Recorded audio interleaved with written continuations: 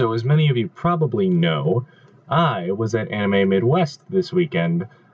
I was only able to go one day, which was Saturday, but that was a good day. This was my first convention. So, yeah, I've never been to a convention before.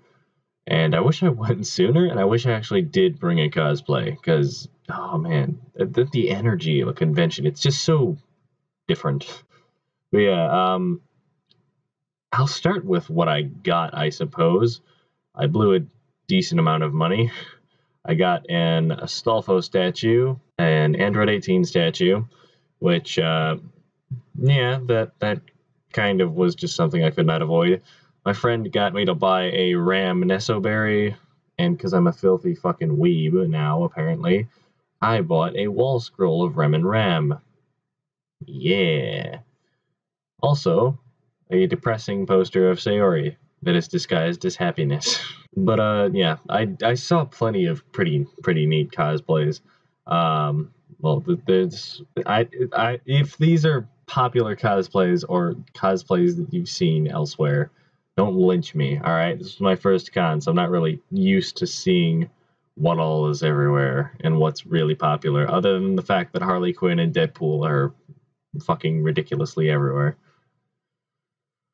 But I did see a pretty neat Diva Warhammer cosplay, which full armor, just painted different, so wasn't like too impressive, but it was still pretty interesting.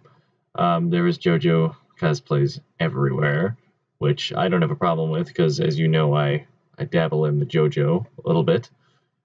There was a pretty decent Yugi cosplay, and it was a female who was cosplaying as Yugi, but you know, she had a wig and everything that looked really spot on, which was what impressed me the most. We talked to her for a little bit, and turned out she took her like 3 months to make the wig or whatever, but yeah.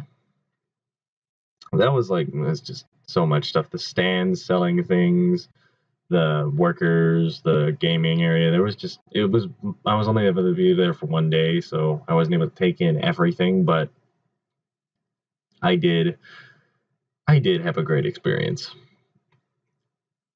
The only issue would be the amount of furries. Oh, so many fursuits. So many fursuits. So many fursuits. But I did buy, even if it was only for a little bit, I bought one of the fucking hentai sweatshirts, the Ahegyo sweatshirts.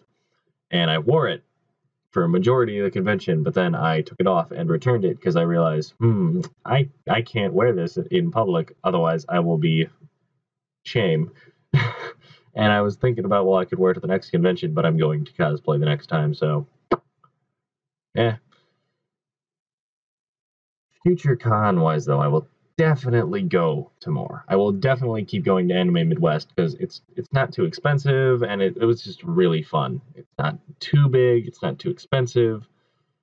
A lot of people there, though, and it was a great experience. I will probably move on to other cons, whatever. But as my channel grows and as I have more fans, if you can find me at these conventions, because my tag will always say FuchsiaButter as it did when I went this time.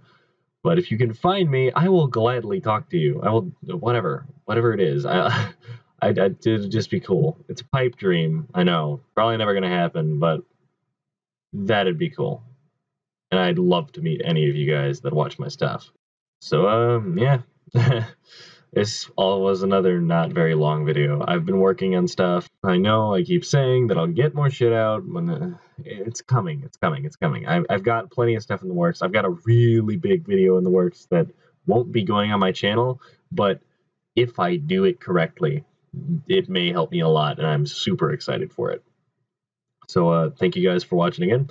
I'll catch you in the next one, and I'll try to upload it as soon as I can.